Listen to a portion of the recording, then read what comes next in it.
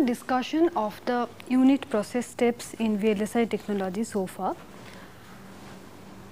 we have come to the very last step, so to speak, that is the metallization. You know that metal contacts is the connection of the integrated circuit to the outside world. We must have a contact for the devices to be electrically connected. So, metallization is therefore a very important step in VLSI technology.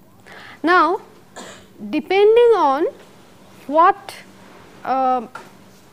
is the purpose of having these contacts, we can classify the metallization scheme in generally two parts.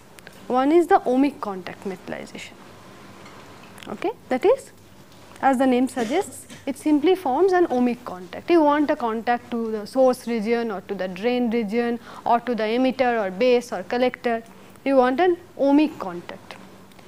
The other half of metallization involves gate metallization. I would not call it really a metallization in the actual sense of the word, because you know that for MOSFET nowadays gates are not really metal, right, they are mostly polysilicon, and now more and more the gates are becoming silicide gate technologies. Polysilicon, on top of it we have a silicide like tungsten silicide or tantalum silicide, something like that. So, essentially we can therefore have two classes when we look at the metallization or the contact metallization problem. One part is ohmic contact, which is simply deposition of metal in order to form ohmic contacts, and you know that the most common metal in all this metallization scheme is aluminum. The other half is that of gate metal, which is not really metal but doped polysilicon topped with silicides. And of course, we have to have the interconnection between the devices, because as you know, in integrated circuit all the devices are internally connected. For example, if you want to have an inverter, okay, then the source of one MOSFET should be connected with the drain of one MOSFET. All those interconnections must be provided internally. Usually these interconnections and the gate contact is provided at the same level, that is, we use the same polysilicon line for all these purposes. Okay.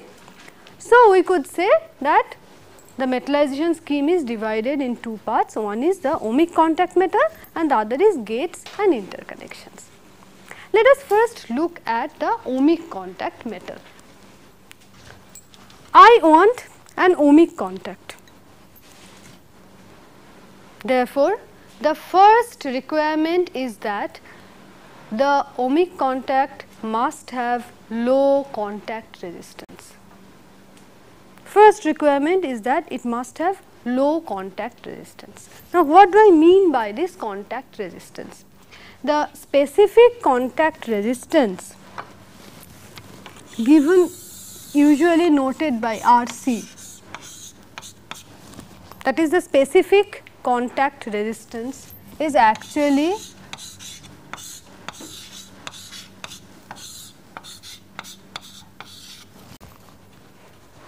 defined as del V del J. V is the applied voltage, J is the current density when the applied voltage is nearly equal to 0 for very small applied voltages. Okay? That is the specific contact resistance. Now, you know, in general when I put metal on semiconductor, what I get is a Schottky barrier, right, usually. Most generally I would say that if I put a metal on a semiconductor, what I should get is a Schottky barrier. For example, if I have an n-type semiconductor, then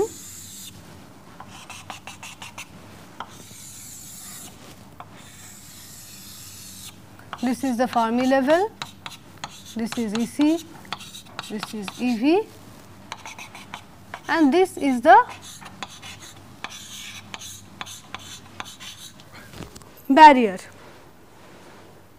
right. In general if I have a metal, this side is metal, this side is semiconductor.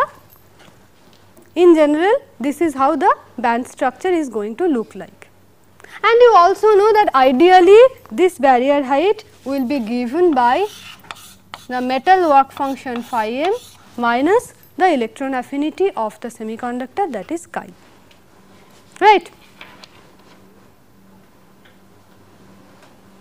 So, in general, particularly when the semiconductor is moderately doped, and if I put a metal on top of the semiconductor, this is what the band structure is going to look like.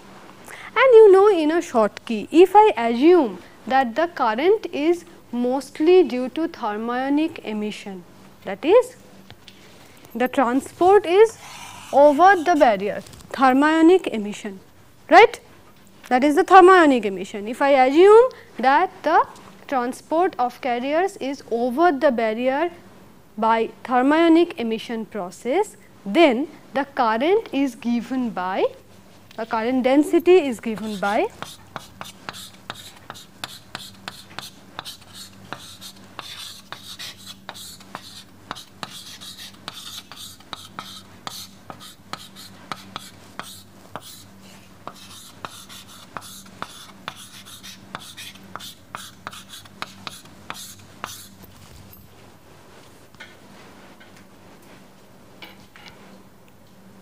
what does it mean?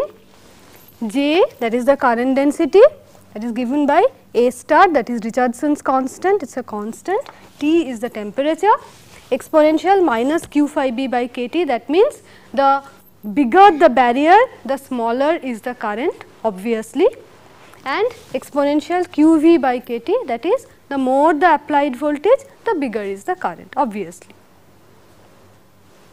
So, if I assume that thermionic emission is the dominating process of current transport, then the current will be given, it is related to the voltage by this equation. Okay. And therefore, you can very easily solve for the specific contact resistance, and you can see that the specific contact resistance will be given by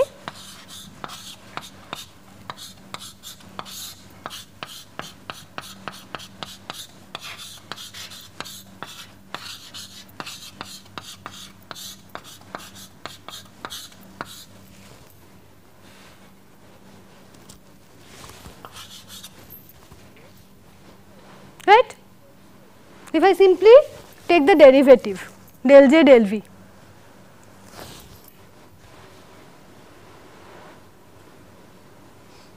and then put V equal to 0, then the specific contact resistance will simply be given by K by Q S star T exponential Q phi B by KT.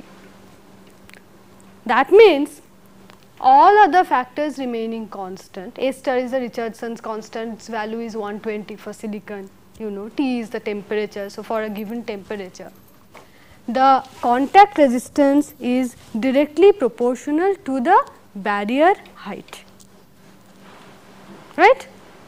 It is directly proportional to exponential q phi b by kT. The bigger the barrier is, the bigger is the contact resistance, right. That means you have to keep this in mind, because I want very low contact resistance for ohmic metal. And phi b is a material property ideally given by phi m minus chi, metal work function minus the electron affinity of the semiconductor. Once you fix the metal and the semiconductor, you can't really do anything about it. Okay. So, for moderately doped semiconductor, the contact resistance is therefore simply given by this.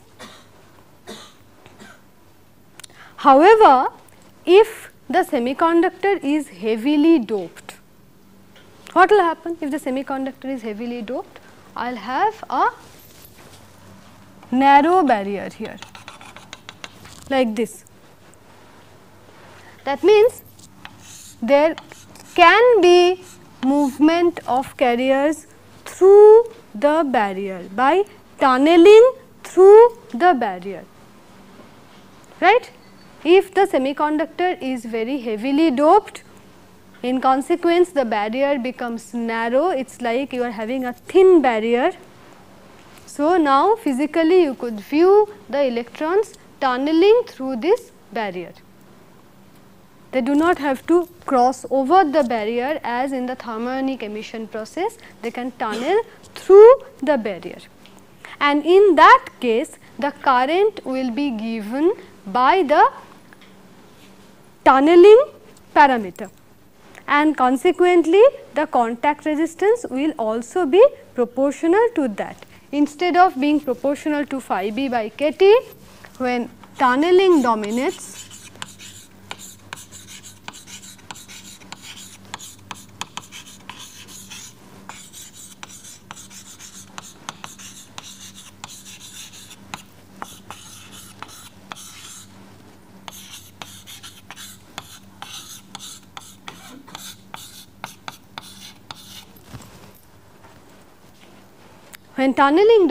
instead of RC being proportional to exponential phi b by kT, it becomes proportional to exponential phi b by E00, where E00 is the tunneling parameter, and that is in its turn proportional to the, it is related to the doping concentration of the semiconductor.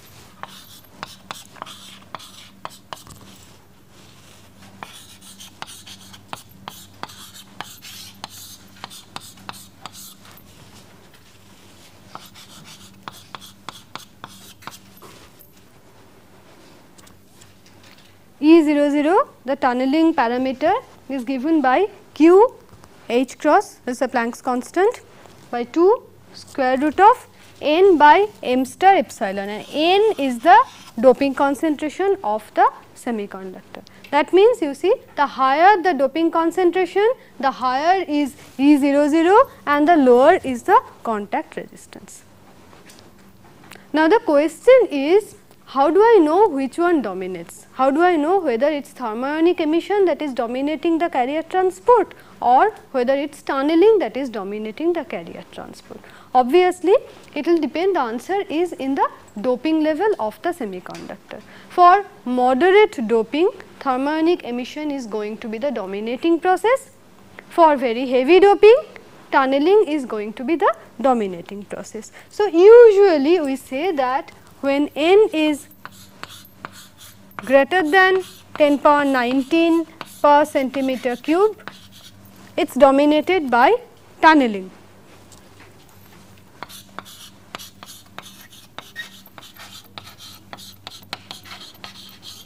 And for n less than 10 power 19, it is going to be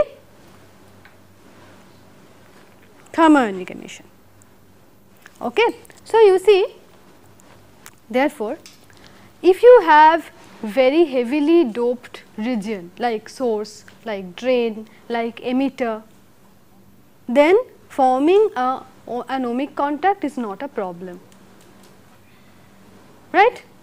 If on the other hand I have moderately doped region, then the contact resistance is going to be given by, it is going to be proportional to exponential q phi b by kT, and once the metal and the semiconductor is fixed, I cannot really play with this phi b at all. So, I may have a problem. In fact, this is one reason why it is difficult to form an ohmic contact to an moderately doped n region. Why? Because you are using aluminum. Aluminum to n type semiconductor, it has quite a considerable barrier height. Okay. On the other hand, if you have a moderately doped p type semiconductor, aluminum itself is a p type dopant. So, it is not a problem to form an ohmic contact to a moderately doped p type region. Okay. That is one reason why in integrated circuit we prefer to have NPN transistors rather than PNP transistor, because in a PNP transistor forming the base contact is going to be a problem. Whereas in the NPN transistor, emitter region is heavily doped in, so contact resistance is not a problem, it is governed by the tunneling parameter, and the base region though moderately doped, it is p type, and with aluminum the barrier height is low. Okay?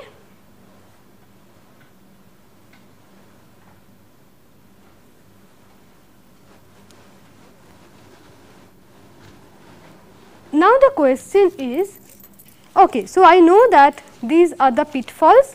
I have to keep the contact resistance low, and therefore either I have a heavily doped region, or if I have a lightly doped region, then I should be careful in my choice of the metal.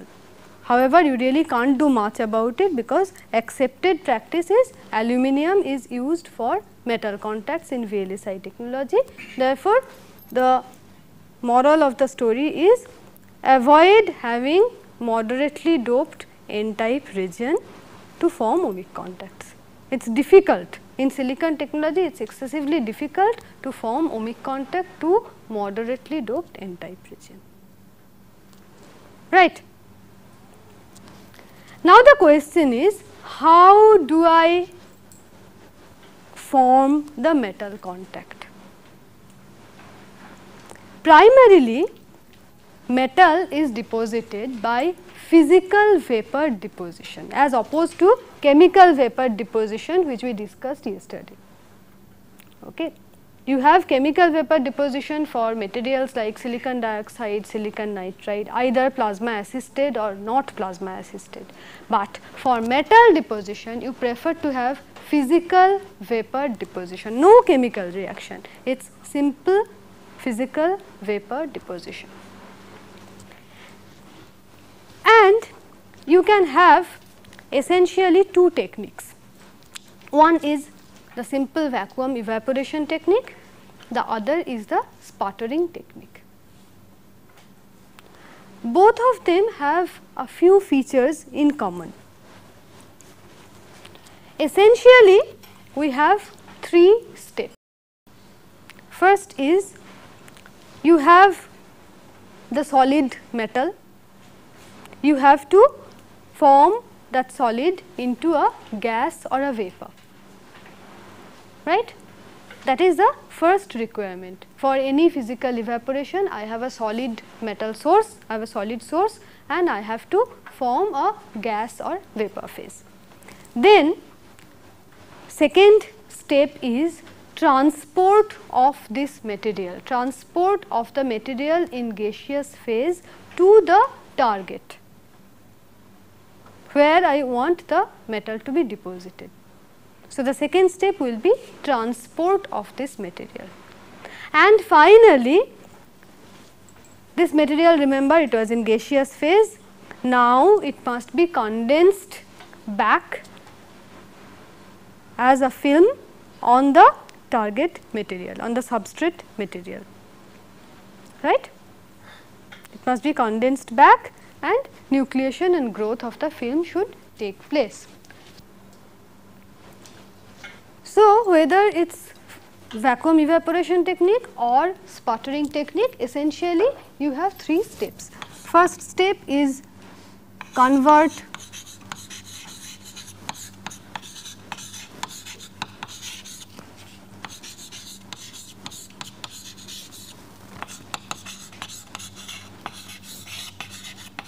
solid metal into gas or vapor. Second, transport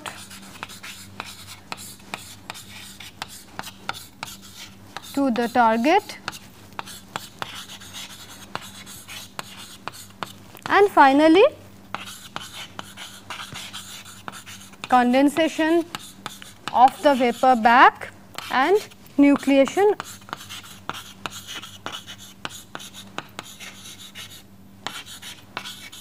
and growth of film.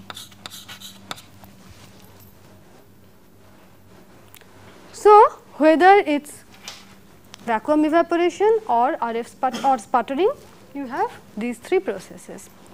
In evaporation technique, you have a substrate which is kept at a lower temperature, and you have the metal source placed on a heater. So, what happens? You heat the source, metal forms a gas or vapor, and because the substrate is at a lower temperature, it condenses on the substrate. Simple evaporation technique. Okay.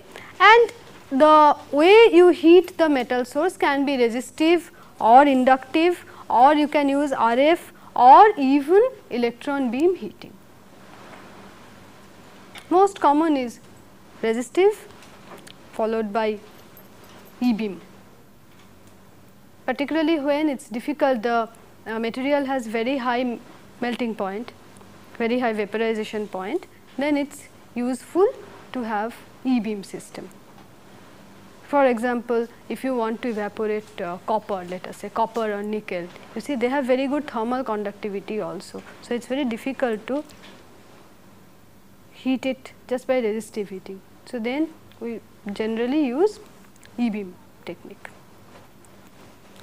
On the other hand, when you have a sputtering system, a sputter deposition system, there you have a big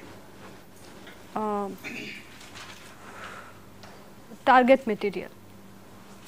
You know, the metal source, it comes in the form of, usually in the form of a disc, a big disc, and that target material is bombarded by energetic ions,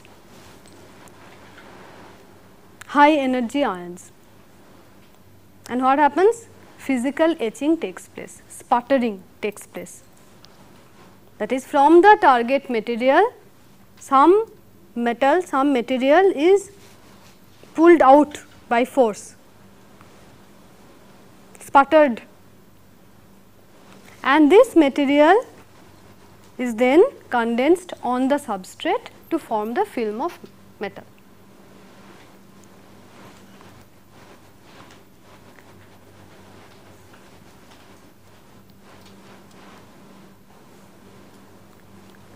The one major advantage of the sputtering technique is when you are planning to evaporate an alloy.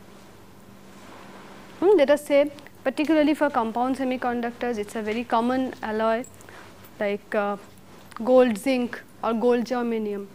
You have a particular composition of the alloy, let us say 88% gold and 12% germanium. Now, what happens if you try to evaporate this alloy? Then the composition of the film may not be exactly the same as that of the alloy, because the two materials may have different evaporation rates. Okay. However, if you have a sputtering target made of this alloy material, then because it is a physical sputtering process, it is non-selective, it is physical sputtering process. Therefore, the alloy composition is preserved exactly even on the film. So, particularly for deposition of alloy with precise composition, sputtering technique becomes very useful. But sputtering will have a little bit of problem. You see, you are using high energy ions to bombard on the substrate. Therefore, there will be some amount of ion damage, which of course can be annealed out. Annealing temperature also is comparatively low, less than 500 degree centigrade, these damages can be annealed out. The other problem is, unlike in vacuum evaporation technique, in sputtering technique the pressure is usually comparatively higher. Therefore, the films will have some trapped gas, also possible to have some trace of contamination in them. So, mostly for metal deposition, most common technique for metal deposition is the vacuum evaporation technique. I have a schematic diagram of a vacuum evaporation technique here, vacuum evaporation system. First of all, what we have is a chamber. This is the chamber. The chamber has an air or gas inlet, and I have a combination of pumps. First of all, the roughing pump, as the name suggests, it is used to create a rough vacuum, and I have high vacuum pump along with cryo trap and a 4 pump in order to create a high vacuum. So, you have your metal source placed in the chamber and you have the substrate placed like this. I have shown it like a circular arc. In fact, it is like this in most modern evaporation systems. The substrate is placed on a spherical surface. Why? We will come to that a little later. So, what happens is, to begin with, you have the roughing pump. You open the roughing valve and you let the roughing pump create a rough vacuum of about 10 Pascal. After this rough vacuum has been achieved, after that you open the high vacuum valve, the HV valve, high vacuum valve. You open that high vacuum valve and let the high vacuum pump, usually it could be a diffusion pump plus cryo trap, or if you want better higher vacuum, then you could use turbomolecular pump or even ion sublimation pumps, okay, along with the cryo trap. You know what a cryo trap is? Cryo trap is where you pour liquid nitrogen in order to facilitate in forming vacuum. It traps. So, after the roughing pump has given you a rough vacuum of sorts, you open the high vacuum valve and let the system be evacuated to a much higher degree. Usually, we prefer to have 10 power minus 6 to 10 power minus 7 Pascals for normal metallization.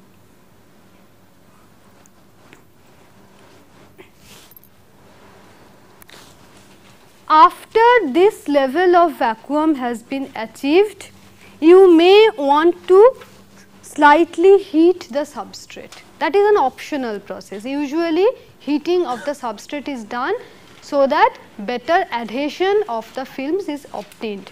You are depositing a metal film on the semiconductor, you want good adhesion, and the good adhesion can be obtained if the substrate temperature is raised. So, that is an optional step of heating the substrate. And finally, of course, you will evaporate the metal to form the metal film.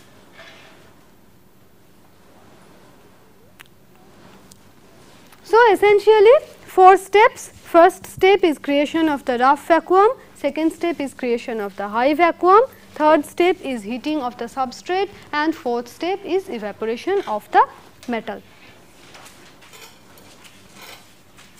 These are the 4 steps in a vacuum evaporation of the metal.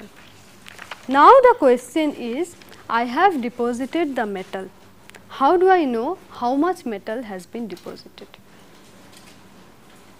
See, for various applications, the thickness of the metal layer is quite important. Like for example, for some tunneling devices, you may want to have very thin metal which will be semi-transparent, which will allow the light to pass. For many solar cell applications, it is necessary that you have a semi-transparent metal. For other devices, it is necessary that you have a thicker metal. For many sophisticated techniques, like for example, lift off of metal. If you remember, we once mentioned the lift off technique, in which you have an underlying photoresist layer and you put the metal on top. So, only from those regions, that is, in case of a lift off, what happens is something like this.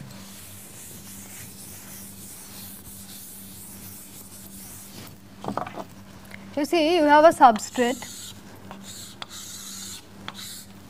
okay, and you protect certain regions with photoresist. Now, you have a metal deposition by vacuum evaporation. So, metal is going to be deposited here and here and here. This is photoresist and on top of that I have metal. Okay. And now you have used positive photoresist which can be easily dissolved by using acetone. So, if now you put it in acetone, photoresist should go from here taking the overlying metal on along with this and from here leaving only the metal in this region.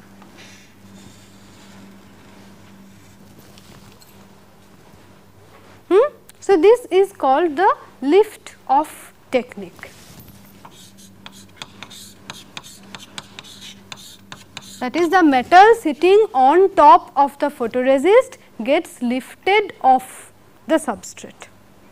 Okay. But for the lift off technique to be successful, it is important that the thickness of the metal be less than the underlying photoresist layer. Okay. Otherwise, acetone will not have access to the photoresist. The lift off will not be perfect. It is necessary that the photoresist layer be thicker than the metal layer. So, you see all these requirements, because of all these requirements, it is important for us to know the deposited metal layer thickness, right.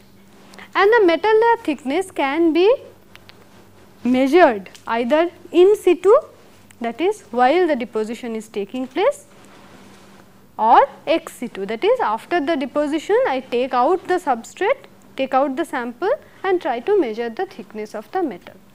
The most common and most desirable technique is of course in situ technique. In situ technique we use a quartz crystal thickness monitor. There is a quartz crystal which is used as a thickness monitor. Now, you know the quartz crystal will have a resonant frequency. If you keep the quartz crystal at the same level along with the substrate, so when metal film is getting deposited on the substrate, it is also getting deposited on the quartz crystal, and any film deposited on the quartz crystal will alter its resonance frequency. Provided that this change in the resonance frequency is not too much, provided that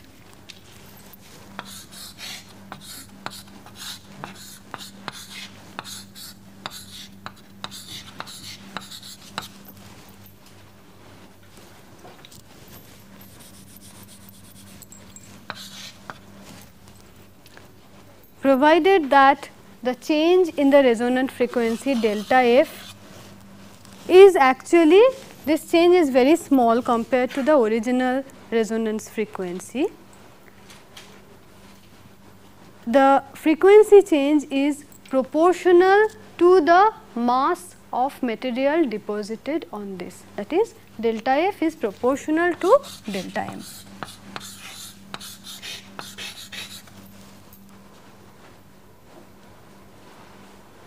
Do you understand?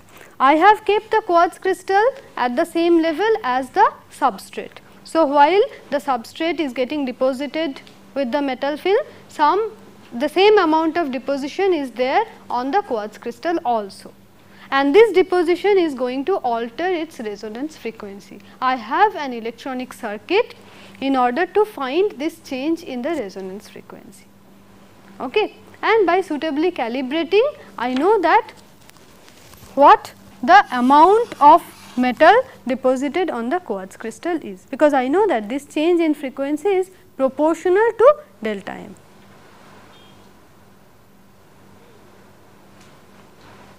So, you know what is the amount of metal that is deposited on the substrate.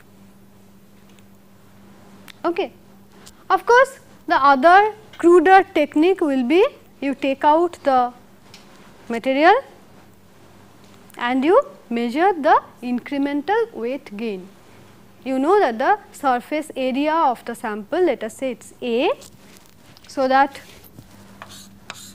and if the thickness of the metal is T, then A into T will give me the total volume of metal that is deposited on this.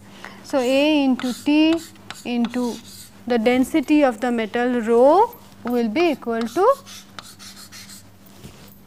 mass of the metal that is deposited. You can measure this incremental weight gain, and knowing A and rho, you can find the thickness of the metal that is deposited, right.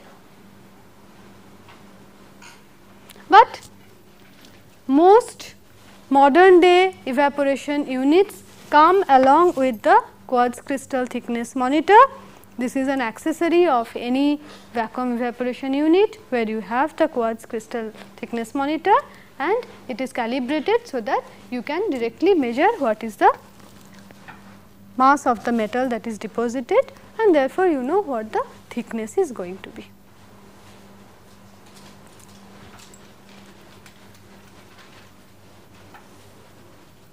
The deposition of the metal on the substrate follows a rule which is called the cosine rule of deposition. If we look at the next slide, then you can see what this cosine rule of deposition is all about.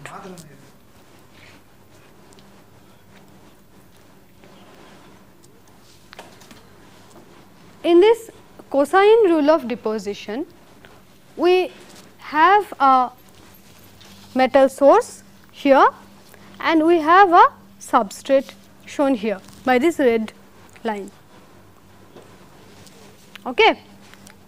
And you see, I have the direction of the metal deposition given by this dotted line R.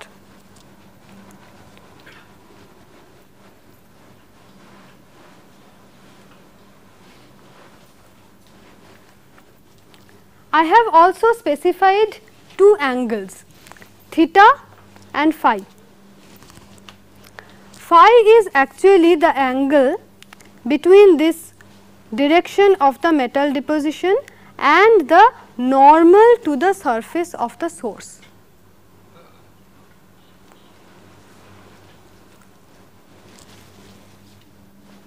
This line is the normal perpendicular to the surface of the metal source. So, the angle phi is actually the angle between this normal and the direction of metal deposition.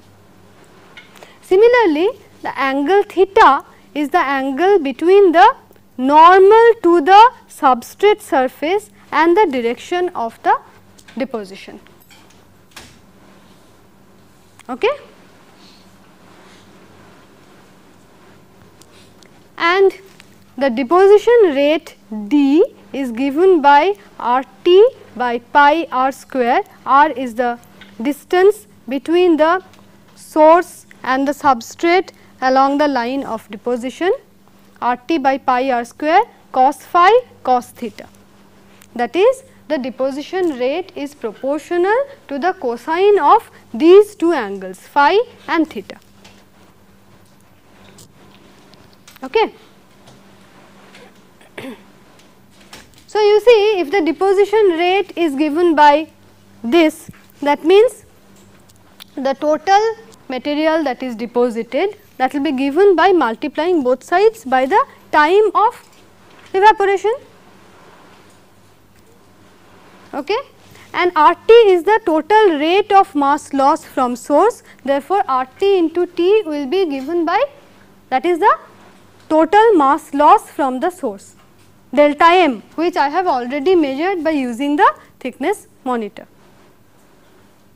Delta m is the mass of the material that is deposited. Okay. Now, the point is, what I have tried to show by this dotted spherical line is, suppose the substrate, instead of being placed like this as a planar surface if the substrate is actually placed on a spherical surface, and if that sphere has a radius r0, then both cos phi and cos theta will be given by r by twice r0.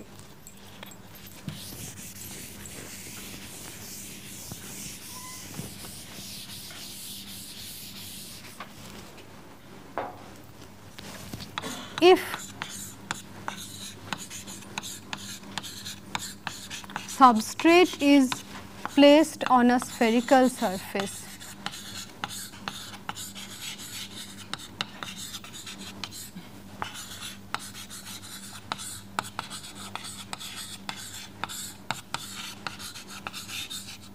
of radius r0, then both cos phi and cos theta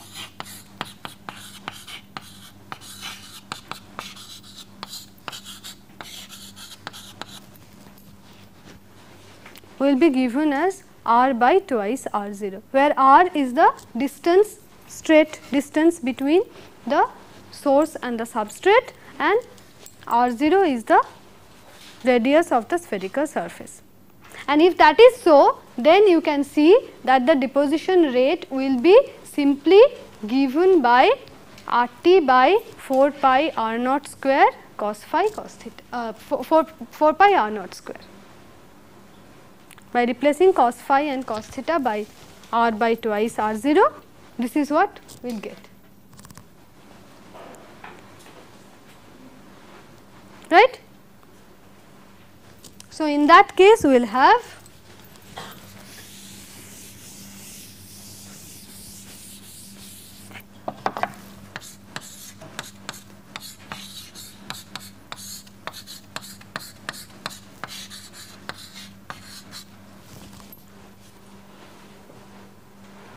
or the total deposition will be given by total material loss divided by 4 pi r0 square. What is the advantage in having such a system? The advantage is no matter where the substrate is placed on this spherical surface, all of them will have equal metal thickness on them. All of them will have equal amount of metal, equal thickness of metal film on that. Right? That is why nowadays all of the vacuum evaporation systems, most of the vacuum evaporation systems, they have a substrate holder as a circular rail, which I showed also in the schematic diagram, right. I showed it like a circular arc. The whole thing is actually like a circular rail placed on top of the metal source, so that all the substrates placed on this substrate holder, they are going to have same amount of deposition thickness, uniformity of deposition, and along with that they are also provided with the planetary motion system, that is they can be rotated. Not only that, you have a spherical circular rail on which the substrates are placed, they can also be rotated like in a planetary motion to ensure better uniformity. So, this is actually the vacuum evaporation system for metallization.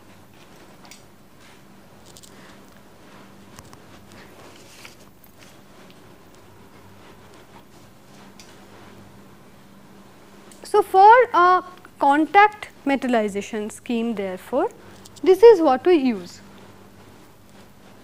We have a vacuum evaporation system provided with the circular substrate holder, and you create the vacuum 10 power minus 6 to 10 power minus 7 Pascal, and then you evaporate the metal, and the thickness is controlled by having the in situ thickness controller. In general, the thickness controller comes provided with an electronic shutter, so that as soon as the required thickness is achieved, you can close the shutter, so that any further deposition will not fall on the substrate. And of course, you can therefore, thereby you can control the thickness of the metal layer. This metal deposition is not without its problem. There are various problems associated with the metal deposition. Even though you can combat the contact resistance problem, there are various other problems, and the one problem is called junction spiking, particularly severe when you have very shallow junctions. What happens in case of a junction spiking is this.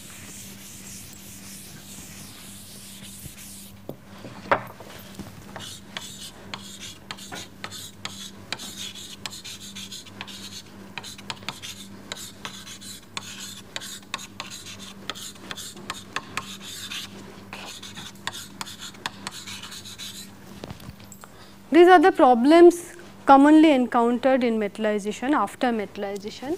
Number one is junction spiking.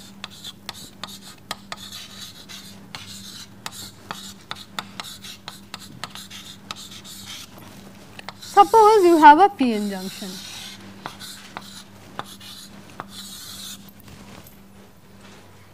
Shallow p-n junction, and you are trying to form a metal contact here.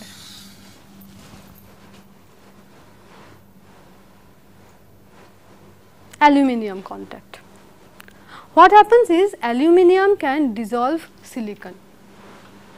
So, when you are, if you look at the aluminium silicon phase diagram, you will find that aluminium can dissolve silicon in it.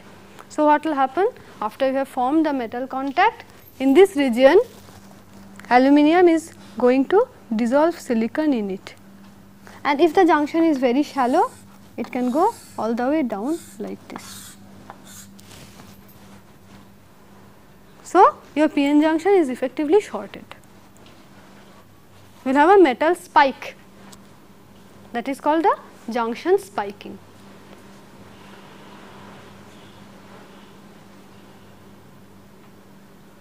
The other severe problem associated with aluminium metallization is electromigration, where under a very high electric field the metal layer starts to move. The aluminium metal itself starts to move. So, suppose you have a long line of metal along the direction of the field, it starts to move, so that you have a break in the metal line. The metal from that point has got transferred somewhere else following the direction of the electric field. So, you have a break somewhere and an accumulation in another place. So, these are the two problems, most severe problem, junction spiking and electromigration associated with metallization, particularly aluminium metallization, and aluminium is the most important contact metal in silicon technology. These are the two major problems with aluminium metallization, and we will discuss more about them in the next class.